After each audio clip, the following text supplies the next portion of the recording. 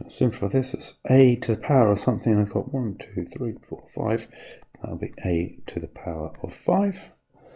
Solve this. I'm going to get rid of the plus 7 first. I'm going to take away 7 from both sides, and that will leave me that 3x's equals, that'll be 12.